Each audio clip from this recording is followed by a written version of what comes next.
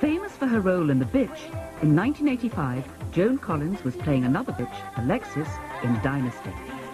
But then she married husband number 4, obscure former Swedish pop star Peter Holm, and her life became a soap opera. Peter Holm and Joan Collins were the epitome of the guy who has no identity, and then he becomes somebody when he marries his much older girlfriend. He was 40, she was 54, I think. They married in 85. By 86, the marriage was annulled. The couple had signed a prenup, allowing the Swede 20% of Joni's wages.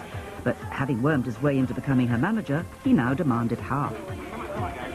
I think they got a divorce because Joan Collins finally figured it out that this guy was just, scamming off her money.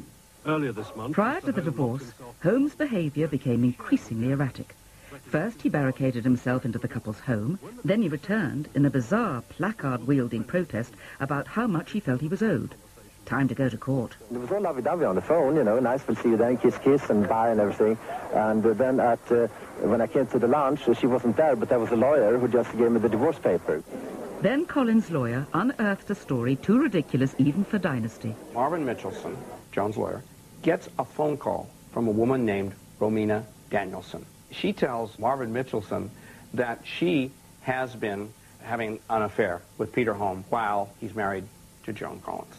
They put her on the stand, and she starts explaining how she's been making love to Peter Holm. And it's very graphic and it's very detailed.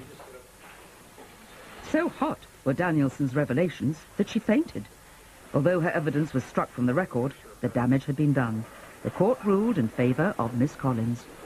This was the first time, certainly not the last, but the first time that a man had the audacity to ask for alimony, whatever, for himself. After that, he became a total laughingstock. This premarital agreement was valid, and the fact that it's been upheld by the American courts gives me great faith in American justice.